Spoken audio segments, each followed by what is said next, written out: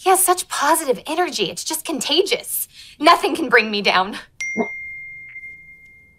Ugh, it's I Hate Carly 57. If you blink for a moment while watching the new iCarly, then you might just miss these mega details.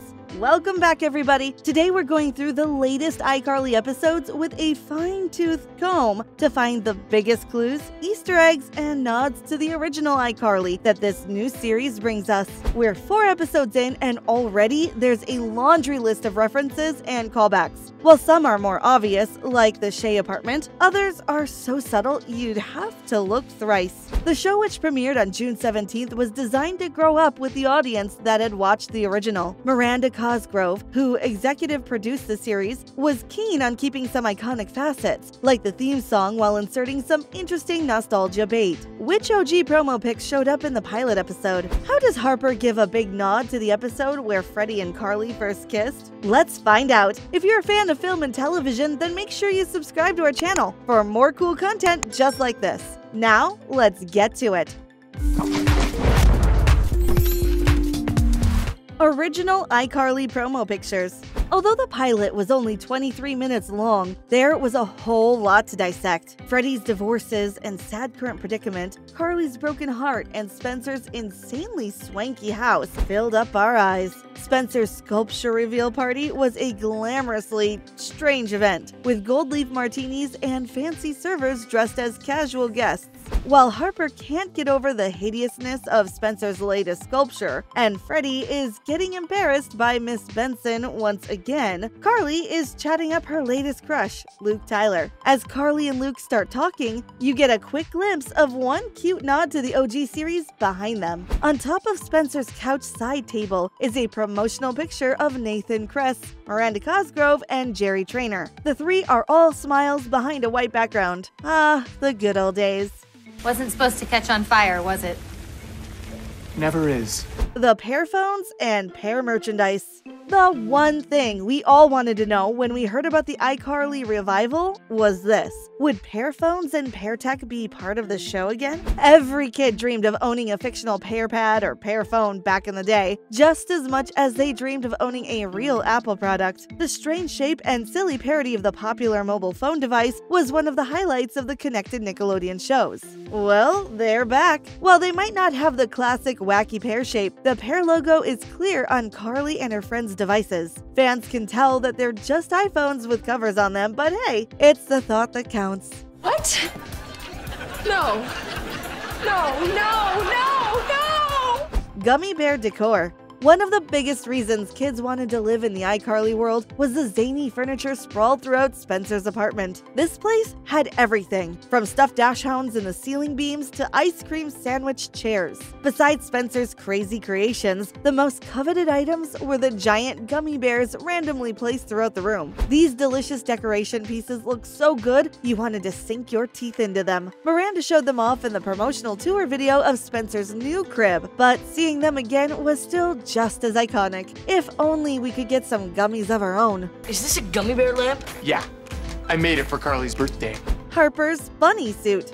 Who would have thought that a bunny could be so suggestive? This silly suit first showed up in episode 2 when Carly had just finished filming a bunny makeup tutorial. Not only was Harper's commentary about Freddie doing a furry thing wild, but the suit also became a nod to a season 3 episode most fans won't forget. In the original season 3 episode, I Saved Your Life, Carly was wearing a bunny suit. Why? Because an iCarly fan had dared her to wear a bunny suit while asking people to brush their teeth for $1. Strange, we know. Carly kept the suit on, and while they were crossing the road, she couldn't see an incoming taco truck, and so Freddie took the hit. This is the episode when Freddie was officially a couple. In the revival, Harper is wearing a bunny suit when they all discover Carly's biggest hater is in the apartment with them. Harper yells, "I don't want to die in a bunny suit!" Though this might sound like a random throwaway line, it's a direct reference to Carly's fateful encounter. If only they would let the Freddie magic happen again.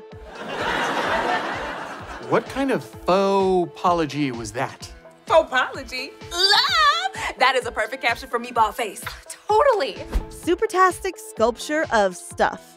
Many of Spencer's art pieces are a big throwback to the original. We all know that the BottleBot was recreated specifically for the revival, and we also know that there are references to Spencer's butter toast sculpture, but the biggest nod to the original has to be the supertastic sculpture of Stuff. The new sculpture is exactly like the old one, except it's got a plus at the end. Bold move, writers, bold move. This not only addresses the silliness of Spencer's past work, but it also makes fun of the revival, calling it the same old show with more stuff, hence the plus. Though Harper isn't a fan of this particular piece of art, the audience will remember that this work has got Spencer into the Guinness Book of World Records, which was also mentioned in the pilot.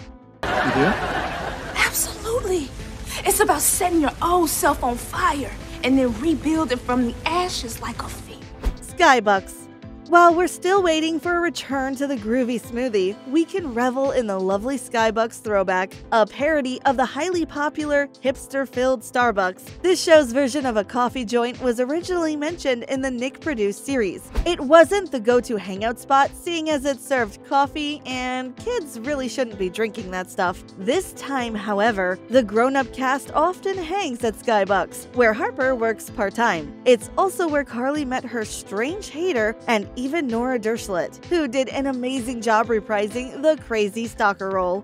It's Nora Dershlit. Who's Nora Dershlit? She's a lunatic. She kidnapped us and locked us in her basement twice. Freddie made out with her. Carly's hater board. Let your haters be your motivators, right? Well, sort of. In episode 2 titled I Hate Carly, Carly has to track down who has been leaving do better comments on her videos. While Carly has one of the kindest trolls in this particular episode, she's had a history with malevolent haters who can't get enough of making her life hard. The new series gives multiple nods to Carly, Sam, and Freddie's past enemies. And while we're still waiting for Neville Pepperman and his tapenade to make an appearance physically, he's already shown up in the recent episodes. Come to think of it, so has Lubert and Mrs. Briggs. When Carly is trying to track down her hater, you can see Neville Lubert and Ms. Briggs plastered onto her stalker board. This might be a hint to future episodes where these characters return, but it might also be a quick nostalgia stir. Miss Briggs was in fact part of the reason the iCarly show started. Who could ever forget the roasting session Sam and Carly had about her pointy boobs? Whether Miss Briggs shows up or not, we can definitely see her hating Carly via comment trolling, though that would be bizarre for an adult to do. But what about Lubert? Chances are he's no longer working as the doorman, but that doesn't mean he won't make an appearance. After all, his real-life wife, who played Nora Dershlit, was on the series.